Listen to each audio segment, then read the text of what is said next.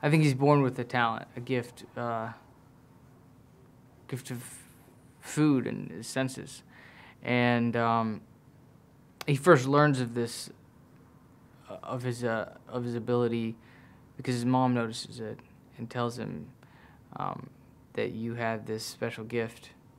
And I think that is the start of his interest in becoming a chef.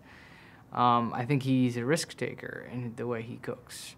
He doesn't necessarily subscribe to any conventional recipe, and I think that that is his ultimate strength, both in the Indian kitchen and in the French kitchen. Well, first you have these two very different cultures coming together, fighting for the same thing. Their outlook on it is completely different. Their history of both cultures are extremely different in terms of food. And I think they both feel challenged by the other. Papa feels like he's being chased away again out of a situation like he had experienced previously in India. And Madame Mallory feels as though her culture and her history is being trampled on by some foreign invader. So these two perspectives coming together begins this war. And they're both fighting for their history, their culture, their families, everything they represent. I think just to portray this character, to personify a man who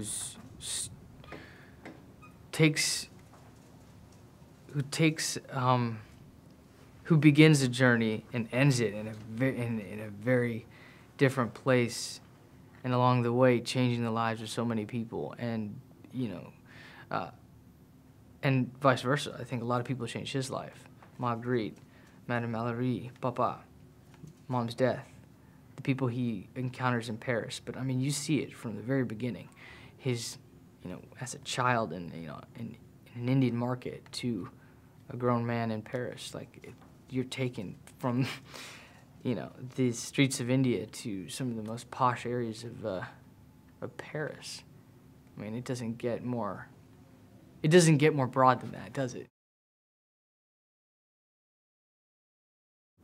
Lhasa is very instinctual, and he completely trusts everyone's instincts.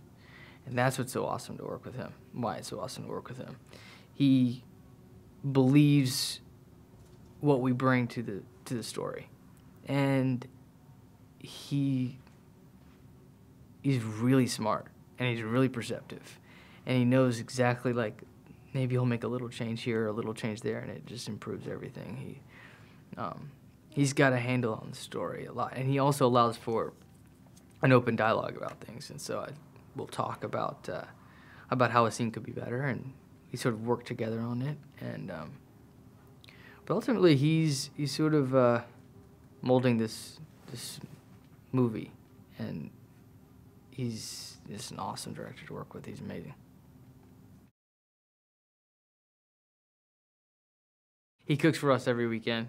The cast, sometimes we'll go over to his house and he'll prepare an Indian meal, and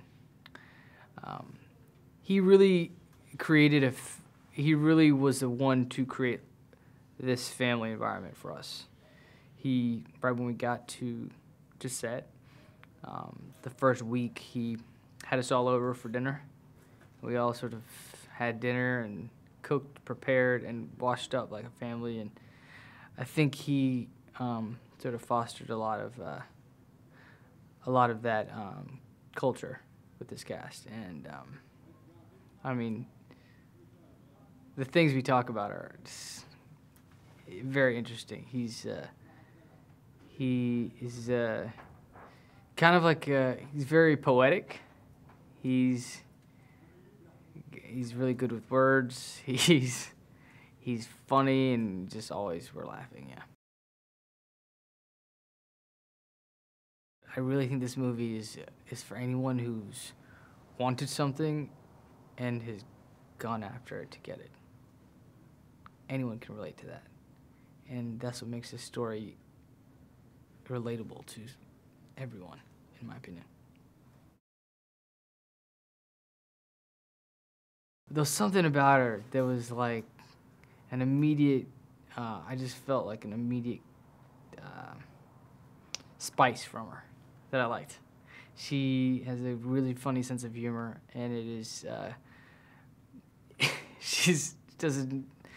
There are no boundaries with her sense of humor, and I think that and I'm kind of like that too, and I think that we just sort of got on. Our sense of humors are very similar, sensibilities are similar in that way, which made for working together really, really cool and simple because we both sort of agreed on a lot of things about the text and like what things mean and things like that.